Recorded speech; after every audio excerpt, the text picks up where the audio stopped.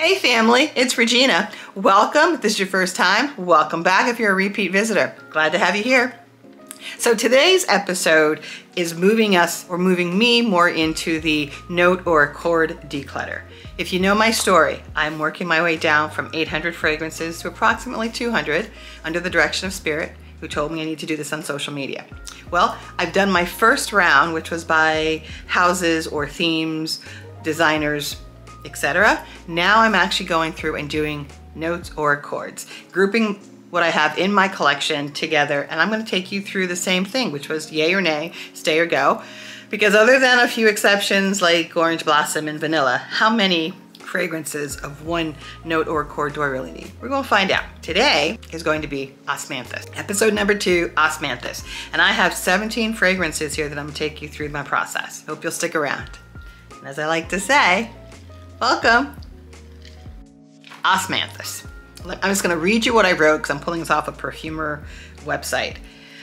Osmanthus has a mouth-watering, honeyed, apricot-peachy top note, often used to obtain a floral fuzziness and palpable softness. It is a rare Asian flower with a complex fruity floral scent. The top note typically is honeyed apricot-peachy. Other notes, plums, prunes, leather suede, hay, and brine. And its other characteristics can be creamy, exotic, and rich. Now, I always view Osmanthus as a flower, and I'm hoping that's what I'm gonna get. But I don't know, we're just gonna start. Like I said, I have 17 of these. And the first one is a Middle Eastern fragrance, recent to my collection, which is a job.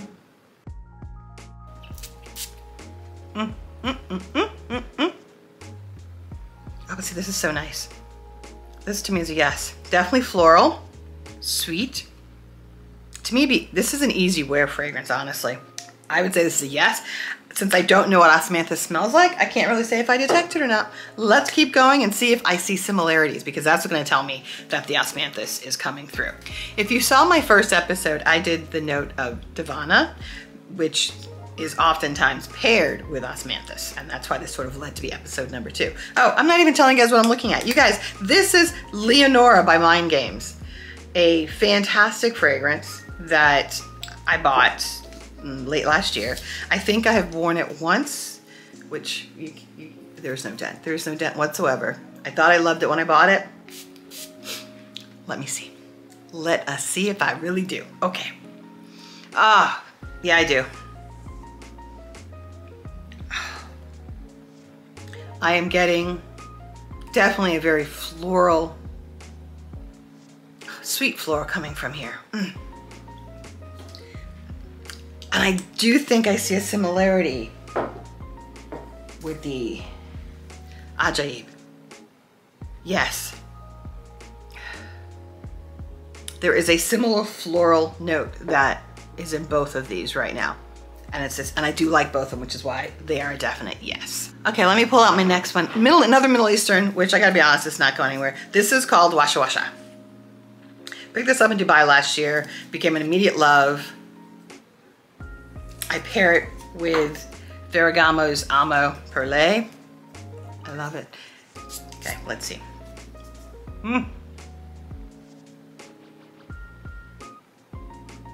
Yes. Similar to Leonora in terms of the floral that's coming through. I get the similarity in the florals with these three. So I think Osmanthus might end up being a love of mine. That's why I'm going to enjoy this series, this part, because now the three of them may have other notes that are similar, don't get me wrong, but I'm definitely it's coming through with a very mouth-watering floral note. It's floral. To me, I'm not getting like an apricot peachy note. I'm definitely getting more of a creamy, mouth-watering floral in these three. Here's another one that when I got it, I liked, which is Less by Boy Smells. Is Osmanthus a note? What do you guys think of Osmanthus? Do you have a favorite fragrance that has it in it? Oh, now see this, I am getting, this is interesting because I am getting a note of peachy, apricot-y, definitely getting that. Some honey. But then there's something that makes this lean masculine to me, more of a kind of an aftershave. There's the other notes in here lead this to be masculine cologne to me. I still like it. It's just not as floral as the other three. I still like it though. All right, so far, none of these are going anywhere. But that's because I already know that these ones, that when I pulled them out, I knew that they were favorites that I liked. I already knew that. I was setting myself up. Next one is Soradora's Janny. As you know, this is new this year. Everybody and their mother went crazy for it, along with the other one, I believe, which was Mallow. I have not worn Janny. I think I like it. I don't remember. Crazy, huh? I know, crazy. Oh. Whoa, that is coming up. Janny is a little over the top, actually, for me. It is creamy. It is more of a gourmand. It is, I don't get a whole lot of floral here. There's a bready note to me. Maybe it's coming in as hay, but no, it's definitely bready. Different, so different than the first four. So different. I'm probably not sure I would say that I'm getting honey or apricot, or it's just, that is a gourmand. Janny is a gourmand fragrance, the other four were not. Here we have this one, Golden Drop, that I got in Turkey last year. Let's see if I can even get this off, because this one's not a spray. This one is actually like this. Crazy, right? This smells like nothing. Okay, this is gone. There's no scent to here whatsoever. I don't know if it's dead. Don't know what happened to it, but that's a go. Okay, well, you got one. You got one. All right, you guys, talk to me about, I have not been tracking perfumes as seriously as I was, only because I got busy. You know, one of my earlier visits, I talked about the deer in my backyard. Well, it turns out, let me give you the update on the deer, y'all. Let me give you the update before I continue with another fragrance. So, deer, turns out, had a baby, and she was putting her baby in the side hedge of my yard. And I know that because when I went to my neighbor to talk to my neighbor about something totally different, she mentioned to me that her camera was picking up that the deer, the doe, was bringing her baby into my side hedge every day around 4 a.m. And the baby was apparently sitting there. And of course, I was telling people this story and people were freaked out, but it turns out that that is what they do. The first 30 days of a baby deer, they are actually hidden by their mother. She puts them somewhere where they can be protected from predators. She goes out, she feeds. The baby patiently waits for the mama to come back and feed him, take him, whatever. And the reason for that is because for the first 30 days, the baby's legs are not strong enough to run or jump from a predator. That's a safety measure. So if you see a deer, a baby deer looking abandoned, leave him alone. I learned that. But that experience was exciting because the mother was still coming into my yard to chill. Well, I didn't know that. I removed all of my trees because I'm getting a new fence. So now I have no shade in my backyard. It looks kind of like a desert. All of which is to say I'm getting a new fence in a couple of weeks. It's been distracting. Twice I have disturbed the baby deer on my side hedge. Obviously it's big enough because he bolted across my street and went bolting, running into another group of trees in another neighbor's yard, and that's hopefully where the baby deer is. Anyway, but I've been distracted with the yard thing. I've been distracted with finishing up my bathroom. I have finished my master bath, yay. I have been spending the last 3 weeks finishing out my guest bathroom. Huge yay, I think it looks amazing. I absolutely love it. I had family here for 4th of July weekend, so I've just had other things going on. I haven't been able to really keep my eye on the perfume prize, if you will.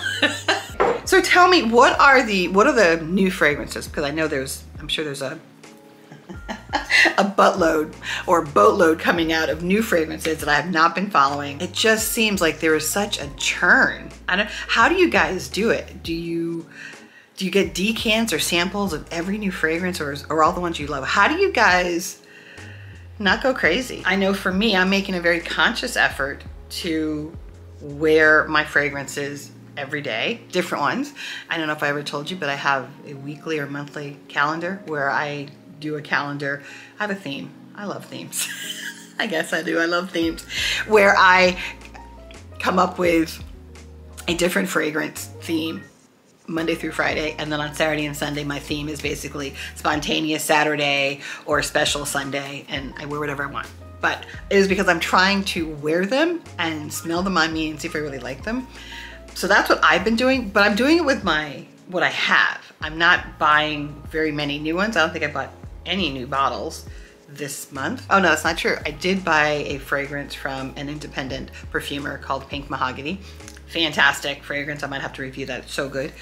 And I also got Veronica Gabai's Souvenir de Tunisie, but that was actually a replacement for a bottle I bought in June. Anyway, so I haven't been buying much because for this very reason. How many of the same notes do I need? Next, this is Grand Palais, which I had already done. This is from Al Jazeera, I believe, and I had done this, and this was a keeper for me, but now it's in the group of the OSMANTHUS.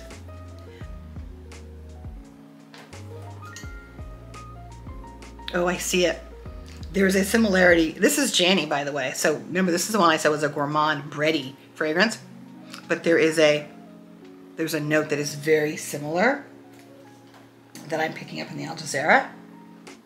Oh, nice. This is, and that was less because that was the one that smells more shampoo-y, but still similar. And so the OSMANTHUS is coming through. I really do like it.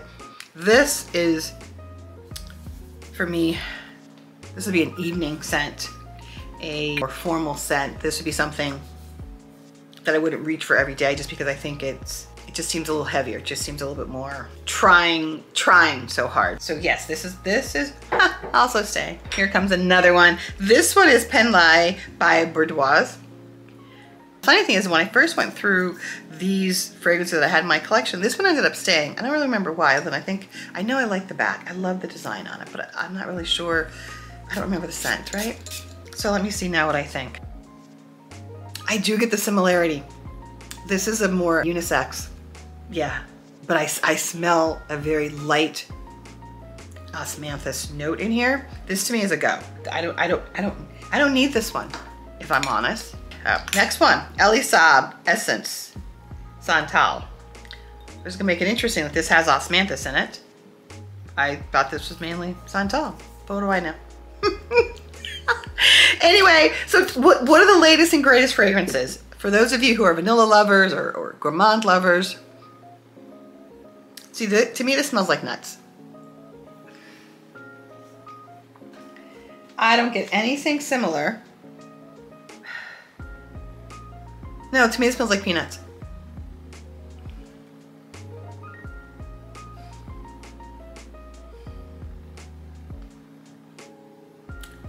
Or maybe there's a slight, whatever. I like this for a different reason. This to me would be a great fall winter scent. I mean, I like the smell of the nuts. I like the Santal, which is the sandalwood. Interesting. I'm not really sure this should have been in this grouping. Next one. Whoops. Next one is the Trish McEvoy Blackberry and Vanilla Musk, which I had previously checked out in my female designer video, and this one stayed. And to me, blackberry and vanilla is a combination that I know I absolutely love. Oh, but I think I didn't like this one because it leaks. See, to me, okay, there's a little bit of, I get the little bit of the apricot-y, honey, peachy note right there. But to me, I definitely get more of the blackberry, which is good, and not as much of the musk. Now, so many fragrances have musk, and I am one of the few people who I still to this day don't find musk to be a clean fragrance. I'm not the kind of perfume lover who says musk is a clean scent. To me, musk still smells like you need a bath, or it smells like BO. And on me, it does tend to give me that, I need to wash this off. I smell like I stink. I know, it's crazy. I get it, you guys love that, and I love it for you. But I don't love it for me. All right, this one, Penrose Bold Soul, is another one that has OSMANTHUS in it. And another one that I had recently opted to keep in my collection, because out of the Penrose fragrances that I had, I believe this was one of the ones that I did like. This is lovely, but I don't need it because I have 6 others over here that have a similar similar scent profile to my nose right now. Bold Soul, lovely, but is not a need for me. It's not a love, it's a like. And I think that's what I'm getting at, is that the other ones that I'm putting over here that are staying are loves for different reasons. This one, Acro Infused. You know I picked this up in Belgium back in April. This is their tea fragrance. I don't think I remember it being, I don't remember there being floral in there, but what do I don't remember. Let's just go for it. No. I don't see any similarity in this. This to me is an all tea fragrance. I'm putting it over here. This will come back with the teas. This one is The Scent Private Accord, Hugo Boss, which because I had all of these, I think this is one of the ones that was on my chopping block. Let me see what I think now. Because I did love them all, but I preferred the Absolute or the, I forget, but it was more of a chocolate scent. Ooh, this is nice. Okay, I'm keeping this. This might be the one I was thinking of. That was wrong. It's staying, it's cool. But this is more chocolate. I don't get osmanthus in this. To me, the chocolate is overwhelming. And that's what I'm saying, is that this would, if I had known that, I wouldn't have brought that out with this group, because I'm not getting the same note, but that's okay. Let's look at this one. I love the Police. I love the Police, not because of the fragrances, but because of the head. And this one is so cute. I forget which one this is. This is Exotic something. You know I'm putting it up in the things. I'm just babbling, you guys, because number one, I'm happy to be talking to you again, hanging out with you, chilling, talking about my deer, talking about my yard, talking about the fence I'm getting ready to put up. And I'm putting up the fence in anticipation of eventually I will landscape the backyard, make it something a little bit more entertainment focused. Here we go. Which Police is this? Which, yes, whatever. Oh yeah, definitely. I like the head, but I don't need this one because again, it smells very similar to the other ones that I'm keeping. I can smell the osmanthus in it, very nice, but not needed. This last one is from a influencer, Fumi Monet. She did Exalte, this lovely, and I could only get this, which I'm really glad I have. I'm pretty sure it's not going anywhere because she's not making any more of these. She paid for her own fragrance out of her own money. Let's see if I can smell the osmanthus in it. Ooh, yeah. This is interesting because